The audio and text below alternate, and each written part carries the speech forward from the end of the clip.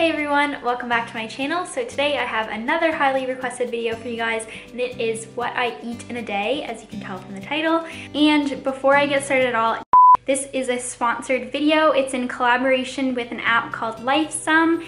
It is a food tracker app. If you do want to follow along with this video on how I track my food, there's a link in my bio to download. Of course, it's free. You can see it's this app. There we go. What drew me to it initially is that it's like really very aesthetic. I love the colors of it and just like this, I don't know, it's just like a really fluid, nice app to use. Okay, at this point my arm is literally gonna fall off, so I need to put this on a tripod. Okay, so now that that's out of the way, we'll jump right into kind of an overview of my diet. As some of you guys know, I am an intuitive eater, meaning that I eyeball my foods and I typically would not track. So I've been doing that for over a year now, and honestly I have really enjoyed it. It's taken a lot of stress away from eating. It gave me a break that I needed because I had tracked very consistently for a long time before that. But I'm at the point now where, especially in the last few months, even with unintentionally, I've been slacking on my diet. It has been healthy, but I know that I haven't been getting enough protein. Probably undereat the protein each meal because I don't know about you guys, but I don't really love the taste of protein, and I don't really like to supplement a bunch with protein. And I'm also lactose intolerant, so I don't get additional protein from dairy here and there. I'm going to track my meals that I consistently eat, and I'll probably stick to that meal plan that I show you guys today for a while. If I decide to switch things up or I feel like I'm veering off that a little bit, then I will track again. So it might be like a weekly thing that I do that. When I was contacted by Lifesum, I thought it was a great opportunity because honestly I was dreading to download my MyFitnessPal. I just didn't want to. So it was nice to have something fresh to use. The fact that I'm showing this to you guys today means that I do really love it, and I thought it was just a cool addition to my full day of eating video just to make it a little more interesting. I can actually show you guys what is in my meals rather than just being like, this is what I eat and I don't know what's in it. So I figured it would be helpful, and if not, then at least you guys see what I'm eating. And another thing that I've been struggling with, aside from protein intake, is I really suck at drinking water consistently throughout the day. So that's important. You can't just drink all of your water at once or twice a day, which is what I was doing. I tend to like drink a whole bunch in the morning when I wake up and then go throughout the day, not drink any water until I get feeling really dehydrated, and then drink a ton of water again. But this kind of temporarily spikes your blood pressure, and your body quickly adapts to that and quickly rids the blood of water and you pee it all out right away, rather than keeping a consistent flow of water into your body. So that is my goal. And of course, Lifesum allows you to track your water. You can track water there. I'm not sure, you probably can in other apps as well, but I just think this one is really cute. Okay, so let's get into the actual video. First, I'm gonna show you guys the breakfast that I had this morning. I had what I usually have, which is pretty carb heavy. I am a carb lover and I need carbs to function properly. I've learned over the years that if I don't eat an adequate amount of carbs evenly throughout the day, then I tend to get really lethargic. I can even get like a headache, get tired, and or don't feel like I have that much energy. So I need carbs fueled to my body consistently throughout the day if I'm in a caloric deficit or in a surplus or at maintenance. As an athlete, you need to have a certain requirement of carbs. I prefer to have on the upper end of the carb spectrum and on the lowest end possible of the fats, but you might have higher fats and then just the minimum amount of carbs that you need. I know some people prefer fats, so they'll have lower carbs and higher fats. That's fine too. Just find what works for you. Let's get into my breakfast. I have my breakfast in two parts. I have my first part, which is like my high protein part, and what I have is a slice of whole grain bread. I love whole wheat bread, and plus it gives you a little extra boost of fiber. I have around 30 grams of avocado. I weighed this one out this time, but I'm pretty good at eyeballing it, so I probably won't weigh it every single time. I just kind of smash that onto the toasted piece of bread. Then I cook my egg whites. Today I cooked 3/4 of a cup of egg whites. What I have been previously doing is only having a half of a cup, which I don't think is enough protein. So today I topped it up to a full 3/4 of a cup, and I just fried that with some non-stick cooking spray. Then I put the egg on the bread with the avocado, and it tastes so good. I cannot stand eating egg whites on their own, so essentially the avocado and the bread is like a vessel for the egg whites. So I cook my oatmeal. So this is a carb portion of my breakfast that is oh so necessary for me. So I have around 35 grams or a 1/3 of a cup of oatmeal, and then I add in a 1/2 of a cup of almond milk and some water. Throw that in the microwave for 1 minute and 30 to 40 seconds. To sweeten my oats, I put on a tablespoon or so of regular honey. This time it was like 20 grams. Then I like to put on 1/2 of a little container of soy yogurt. I love yogurt, but I haven't been able to have it for so long because my lactose intolerance. And then on top of that, I throw on my berries. I have around 30 to 35 grams of each strawberries, blueberries, and raspberries on my oats, and this is so delicious. I love this part of my breakfast. I'm just gonna show you guys how I tracked my breakfast. So if you look at the diary section, I've had 617 calories, and yeah, so I'm gonna look at my breakfast. I have had my almond milk, avocado, blueberries, soy yogurt, liquid egg whites, raspberries, honey, oats, strawberries, and bread.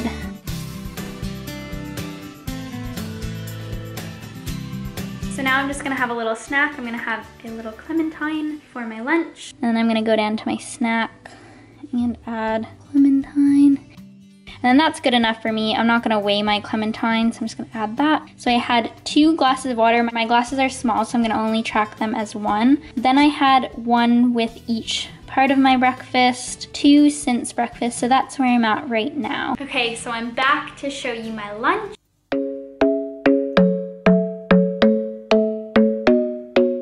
For lunch, I had another slice of the whole grain bread. I also had like a tuna salad on top. I mixed a little can of tuna, which is about 20 grams of protein, I believe, with 2 tablespoons of a low-fat mayo substitute thing. I had 20 grams or so of each apple and red pepper just to add some flavor. Sprinkled in some chopped cilantro or coriander. This is such a good addition. I actually only just saw it randomly when I was shopping for my groceries, and it reminds me so much of spring, and it just gives such a good flavor to the tuna salad, so I totally recommend it.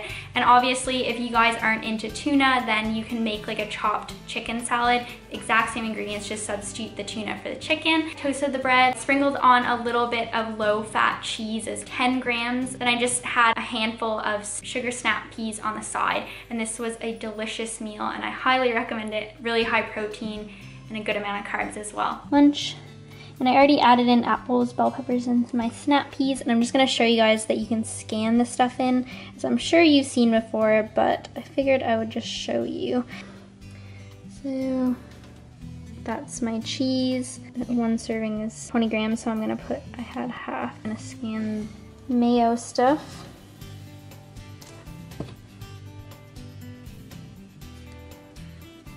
Go, and there's lunch. Another thing that I really like about LifeSum, when you sign up for the app, you take this little test, so it's called a life score test. You actually input your food preferences, so it pairs whether or not you're a vegan or a vegetarian, and it can give you suggestions based on that. So here's the test. So I don't have any specific preferences. I have lactose and milk. Ooh, I have fruit probably twice a day.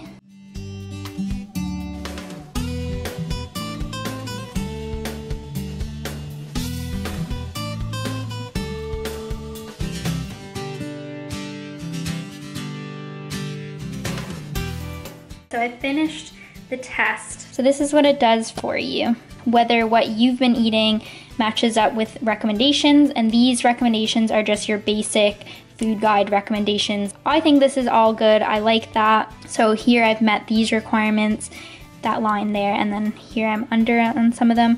And then when it gets to this part, I'm kind of iffy on it. Alcohol, I think 1 a day is okay, but you don't want to binge drink. These are good for people who are new and need to change the diet up a lot, but for me, I'm not worried about refined grains, sugar, and processed food because I know how to handle it and make sure that I don't have too much. So I have low sodium meat, for example, and I have a chocolate bar a day, but I tend to have like a sugar snack a day, and I think that's why I'm rated high. And then red meat, like I'm low on that anyway, so that's fine. Red meat isn't inherently bad. You can actually get a lot of iron from that, but I don't think it's the best for the environment or super ethical, so that's why I don't have a lot. For iron, you can have turkey instead. On that note, I'm just about to have my snack, which is this little tiny Ripple bar. Usually, I'm not gonna lie, I'd probably have a full-size chocolate bar or at least half of one and like a shortbread, but that was before Christmas. I'm trying to get in shape. I'm just gonna have this, but I'm not gonna go a day without chocolate. Balance. So I was just looking through my app and I figured out how to change my macros. So I'm gonna go into the app and go to me, and then click on this little thing here, and then that way I can change my macros. This is what came with the initial test that I did, which honestly wasn't that bad. It gave me 1,700 calories, which is usually around what I need to maintain my weight or lose a little bit. So here it's just 50%, 20%, 30%. I wanna look at these numbers here. So I recommend 1 gram of protein per pound. So I'm around 115 pounds. So I'm gonna change that. There we go. So there's my adjusted macros. Settings, you go to water settings, you can change it. As a female, you want to have between 2 and 4 liters of water a day. As an active female, you want to be on the higher end of that spectrum, so I prefer to have 4 liters of water a day, and that's going to be my goal. So that's 16 glasses. Let's turn it on so you can listen to it. Hi guys, so I am back with my 3rd meal of the day, which is also my supper time, usually a pre-workout meal. Usually I have a pre-packaged meal, honestly, once every 2 to 3 days.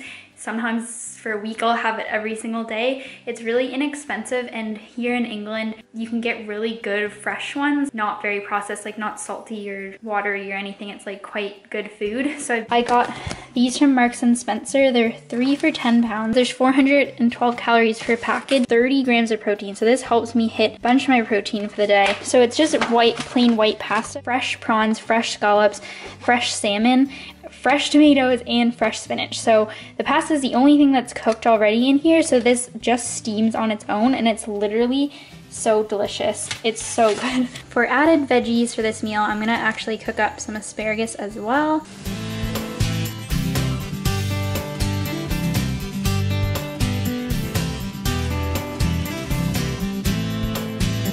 And there's the finished meal. So you have the salmon, prawn, scallop, so delicious by the way, tomato, asparagus, and spinach. And it looks so yummy. It's my favorite meal ever. Alright guys, so it's the end of the night and I'm just gonna finish off my macros. I'm having a protein shake and another clementine. I'm gonna mix up a bit of this protein.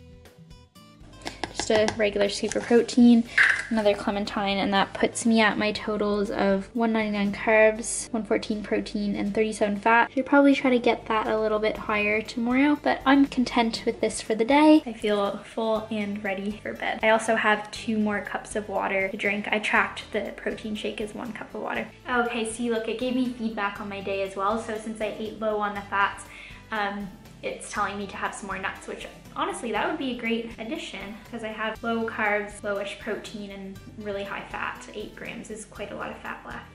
Okay guys, so that's all the food that I ate today. Pretty much what I would eat every day, except for what I mentioned.